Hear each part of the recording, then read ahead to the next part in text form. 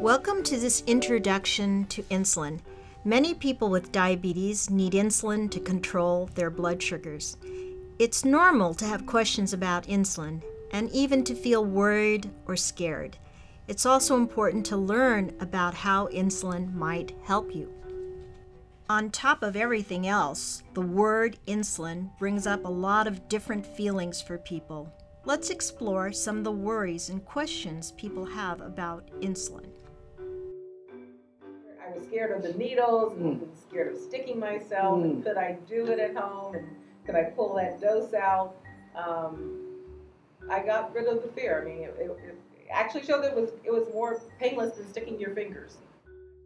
One of my fears was, it's kind of like there was a tape recording in my head that, I'd failed. So I've not gotten my act together and lost the weight I should have lost. And so now I'm one step deeper. As a diabetic, I have to take insulin. I was very upset. You know, I didn't want to take insulin. Basically did not want to be diabetic at all. So I have always sort of fought against this diabetic thing. But I realize I am diabetic, but I've been kind of swimming against that for a long time. I don't know why. I have such a hard time admitting it. I never thought it was something serious. And I didn't want to have it. So I just totally ignored it for years. And then I end up having to take insulin. And that was like, oh man. I didn't want it. I just total denial of having it and stuff like that. I wanted to cry. You know, I was really sad, you know, and stuff like that. But what you gonna do? So I think once I accepted it, that, okay, this is what it is. I can't change it. So let's work it, you know. And that's what I think made me get right with it. At first, I was scared that it was going to hurt. I didn't want people to think I was a drug addict or, you know, more so the pain, like it's going to hurt real bad or something like that. You know, after the first 10 times, you know, the needle is so small, you don't really feel it too much.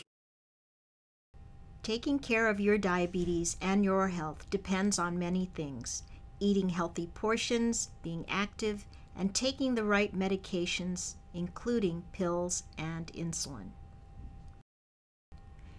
It's important to keep your blood sugars in a safe range. Your blood sugar changes throughout the day, depending on your meals, your medication, and your activity level. The A1C test shows your average blood sugar over the last 3 months. For most people, keeping the A1C level under 7% is the best for protecting your eyes, kidneys, nerves, and heart.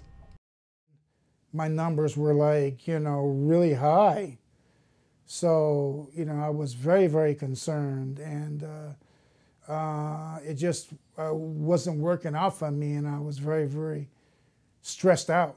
Got to the point where I didn't even want to use my glucometer. Try to check your sugars as many times as possible. You know, once you feel like you're in control, like if you get a bigger picture of what your sugars are doing daily, you'll be more inclined to actually want to do more to take care of yourself. The more I test my blood sugar before and after eating, the more knowledge I gain. For example, I know now certain foods are unlikely to raise my blood sugar. At night, I have to be very careful because I find that if you eat too much too late at night, then your blood sugars are high in the morning. But the more I learned about it, you know, the more I started doing it and everything until now it's like automatic. It's like brushing my teeth. You know, I wake up and automatically test my sugar. It will prevent a lot of problems later on down the line. It might not be problems that's going to happen within the next 5 or 6 years. I'm talking about 15, 20 years down the line. Insulin is a natural hormone made in the pancreas that controls your blood sugar. Normally, the pancreas makes all the insulin you need. If you have diabetes, your pancreas makes less and less insulin over time, and the blood sugars go up. That's why many people eventually need insulin injections. Sometimes the pancreas produces enough insulin, and sometimes it doesn't. And sometimes sometimes it can get extreme where it doesn't produce anything at all. The insulin kind of helps, offset if the pancreas doesn't produce enough, produces too little, that kind of stuff, and the insulin kind of, meets it halfway a little bit. I started gaining a picture of self-knowledge. Okay, this is the illness. This is what happens. Your body is no longer producing its own insulin. It starts off maybe reduced insulin, but eventually it kind of goes yeah, and then you have no insulin, and so you have to make up for it by giving yourself a shot. It makes you feel better emotionally, mentally, physically. I mean, when my sugar's is high, I feel yucky, tired, drinking a lot. When my sugar's in normal range, I've got a lot more energy. I'm not very thirsty all the time. I'm not going to the bathroom 20,000 times. So it really helps your body. So what do you think about insulin now? Do you want to hear more from patients with diabetes who have chosen to start insulin and how it has helped them?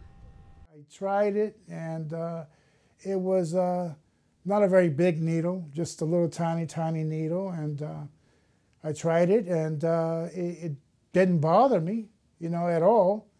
I injected it into, a fatty part of my stomach, and I didn't feel a thing, really. And I injected it, and it was just like 1, 2, 3. So I was a bit amazed. Can you believe it? I said, look at these numbers, and I'm sitting there just going, wow, this is wonderful. So then when I see that, I'm like, what did I do to make that happen? I need to take insulin, and it's not that big a deal. Doesn't hurt that much. It isn't even as scary as I thought. I don't know, I want to stay healthy. I want to live as long as I can, I got lots of grandchildren to enjoy, just living, period. So it helps me, every day I think about it. There's a lot of do's and don'ts that I don't do that, I did a lot before, changing my habits. I think that was the hardest part, changing habits, because it takes kind of a long time. It took me years to get like where I am now. But it happens, it's just patience. Don't be afraid, it's okay, you know what I mean? You could be afraid for a minute until you get used to it, just get over that fear of it. Don't be afraid to take the insulin. Don't be afraid of it. When I did start taking the right doses, it just made a huge difference in my sugars. And I could see waking up in the morning and have them pretty close to normal. It's big. It's a habit now. It's a habit. It's just part of my routine. I really do think in the few sessions that I've been here with others, people are afraid of what others think. Don't bother. Do it for yourself. You're the one that has diabetes. Do it for yourself. Now it's up to you. What's important to you? How can we help you get there? Are you ready to start insulin?